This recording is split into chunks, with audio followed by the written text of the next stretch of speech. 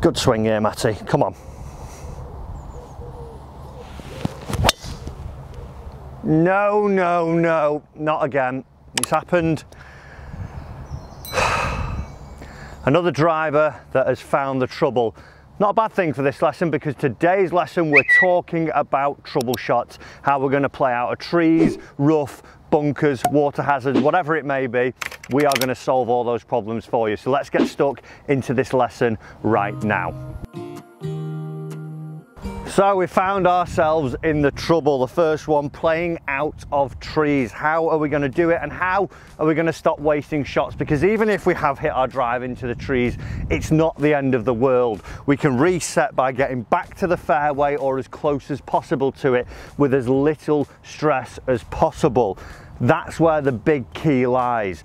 Don't make it any harder than you have to.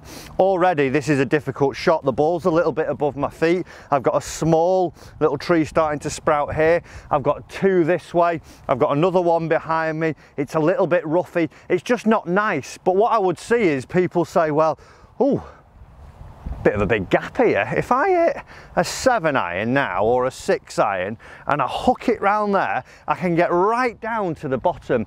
Actually, if I got my rescue out, it's sat pretty nicely.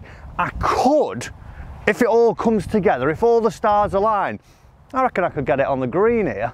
That'd be decent, as opposed to I've got the biggest gap in the world here, and all I need to do really is have enough club to keep it underneath the canopy and get it lifted up towards the start of the fairway or even just the rough and get it back into play. So first things first, when you are in the trees, don't go biting off more than you can chew. Like I said a moment ago, reset the clock. You're only here for one. You can be back in the middle and a bit further down for two. You've probably got a shot on the hole, so if you're down in the fairway another 50, 60 yards normally further than your driver would be, you've got to get a pretty easy chance of getting on the green for three. So make it as easy as possible. And like I say, a couple of things that you need to make sure when you are doing it. Don't pick a lofted club out of the trees. If I were to stand here now with my gap wedge, my lob wedge, my pitching wedge, even my 9-iron, the canopy of the tree up here, as soon as I hit that, it's in my way. Think about what your ball is going to launch like with your selected club.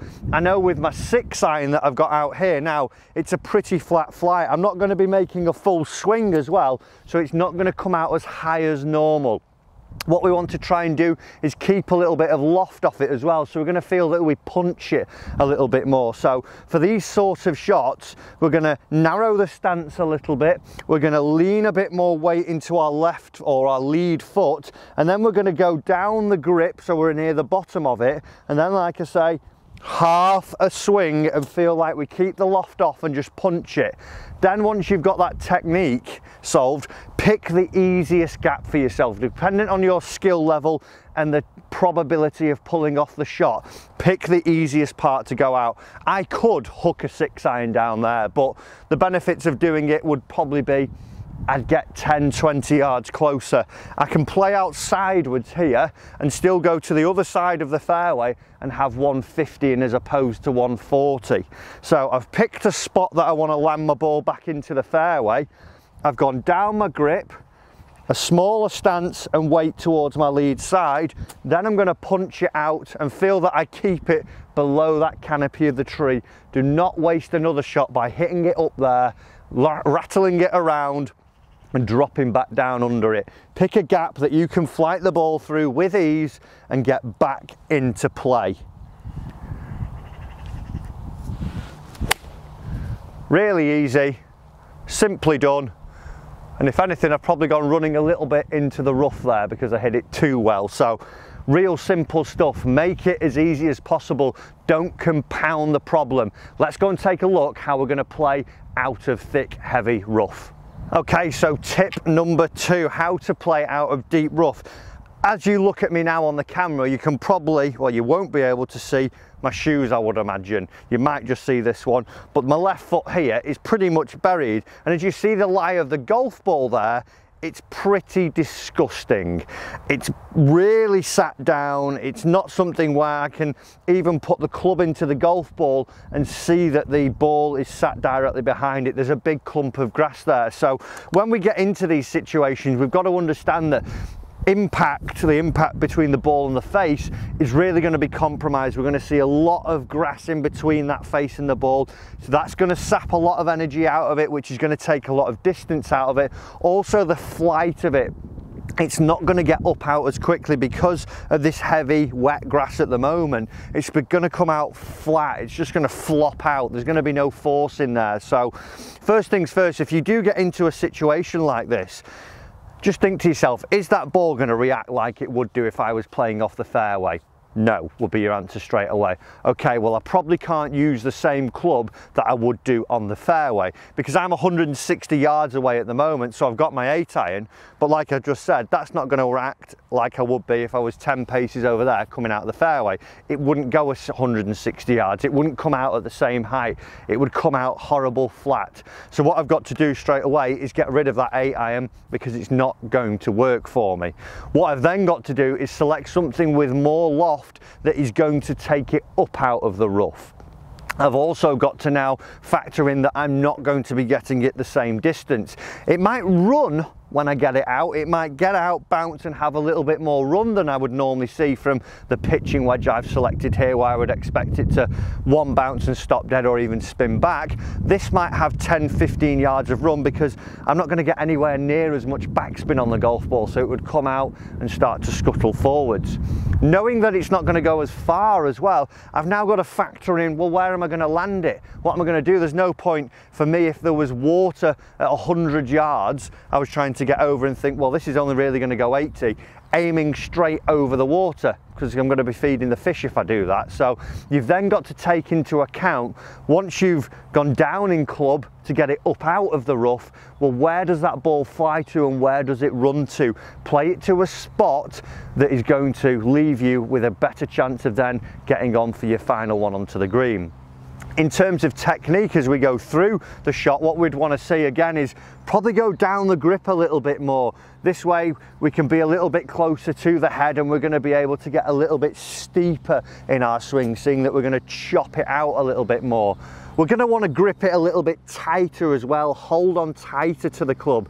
Because of the thick nature of the rough, the club head's going to get tangled up as it impacts and it's going to try and flip the head. So if we've got a tighter grip on here, I can at least try and limit the amount of twist that there is on the club head.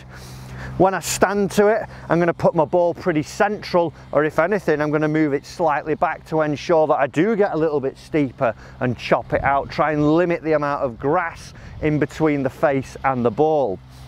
I'm also going to lean my weight towards the target now. Again, everything aiding here to really hack through this horrible, nasty rough. And that then will see that I would be able to get it up and get it out of this lie. So let's give that a go. I've selected a pitching wedge instead of my 8-iron to get it up out. I've gone down my grip so I can get a little bit steeper on my swing. I've got a tight grip to make sure I don't let the club spin. Ball middle to slightly back, weight forwards, and then from there, let's get this hacking motion.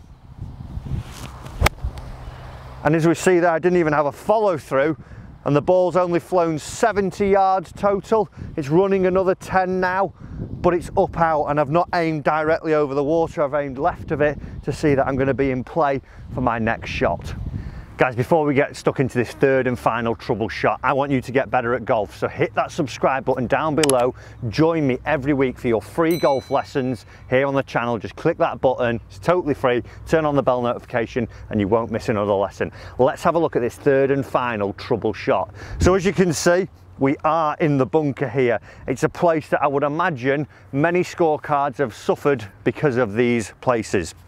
And what we tend to find is that we would either thin them into the face, we'd get it rocketing out over the green, we would duff it and it would only go a couple of yards in front of us, and we're just not getting out every time. So I think from today's lesson, what I want to make sure is that you're getting out every single time out of these bunkers.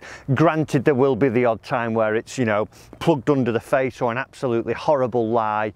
But if it's just a, you know, a bog standard bunker shot here, you know, if I were to imagine my balls come in, and rolls, ooh, a little bit too far away from me. It comes into the bunker and rolls back down into a okay-ish lie. We want to make sure that we're able to get out of that. And I want you to take two things from this. Number one, we need confidence. The amount of times I get into a bunker lesson with people or see it on the golf course where they're scared that if they were to make a full swing and hit down into the golf ball, it's going to go flying off my normal 60, 70 yards with my lob wedge. So we see something where we go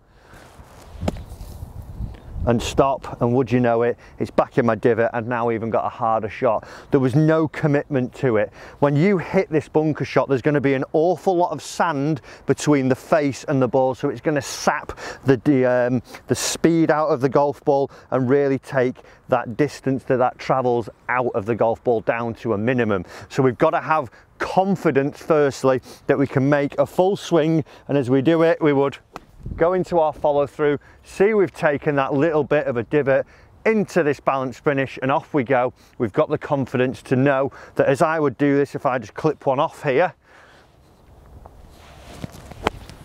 there, full swing, just took a little bit too much sand, but it's not gone out a million miles. In fact, it's only gone about 7 yards away from me. So number one, when we get in a bunker, make sure that we've got confidence.